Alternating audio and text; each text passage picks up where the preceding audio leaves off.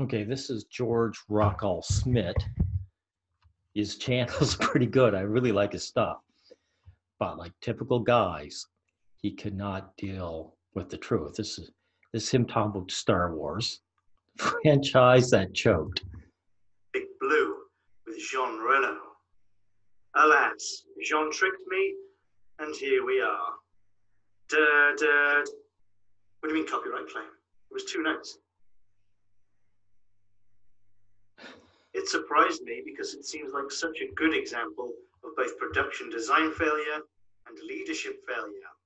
And I say this because The Rise of Skywalker is rushed narratively and seems to have been rushed in terms of production. You see, now this is my problem with with George. Of course, he goes on for production, and it goes. The problem is that a feminist got a hold of Star Wars and made it into crapping all over the male fandom, which is the majority of the fandom is male, and that's its purpose. And Kathleen Kennedy enjoyed doing it. And this guy is going on about this kind of nonsense. Now let's take a look at this. We'll see passing the buck here. The name that often pops up is that of Kathleen Kennedy.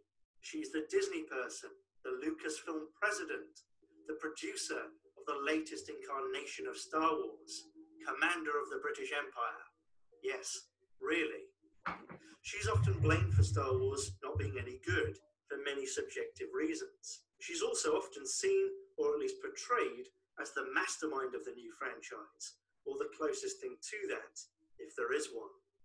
However, both The Force Awakens and The Rise of Skywalker were produced by, among others, Kennedy and Abrams.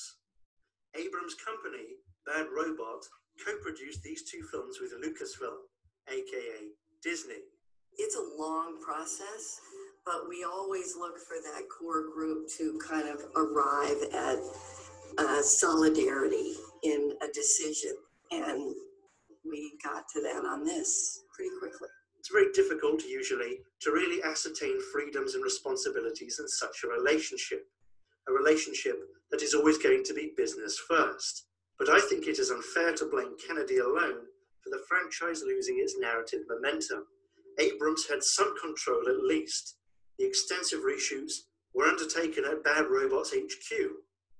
But honestly, I don't think there's much point in divvying up the blame between these 2. When I call this a leadership failure, I'm looking at Disney. Not at its vassal, at Disney.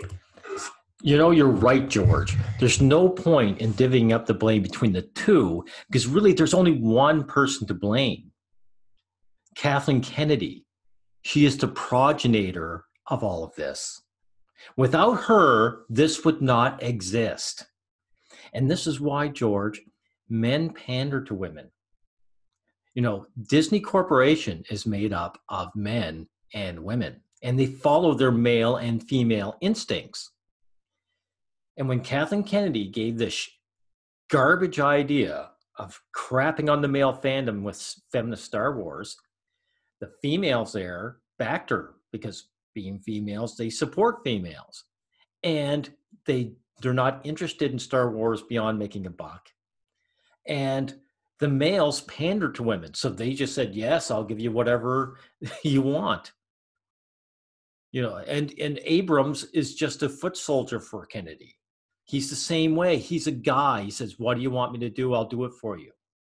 If Kennedy was a guy, I don't think this would have ever made. Like if a man had shown up with this crap idea, they would just told him to pack his bags. But they didn't, because that's human nature, George. And here you are displaying more human nature by trying to pass the buck. I see this everywhere. Blame everyone else. Well, in the way I suppose people are to blame, but not in the way that you're making it out to be. You know, I mean, this passing the buck business, I mean, it just drives me crazy. George, at the very least, usually you're not a part of the problem. You know, in this case, you're part of the problem. This false narrative of Disney just making bad decisions, like it, it actually hurts. You know, it takes people, distracts people from what's really going on. Guys really know in their hearts what's going on. This woman has contempt for men. She got a hold of the franchise and she spit all over the men with the franchise. And you know what? This woman, Kathleen Kennedy, is going to get paid after this. Even if she leaves, they'll give her a great big bonus. And her reputation may not be entirely destroyed. She'd probably move on to other projects and do it all over again and get paid for it. Mr. Rockall-Schmidt or whatever, if that's your actual name. I mean, come on, you're embarrassing yourself. So enough of this nonsense, okay?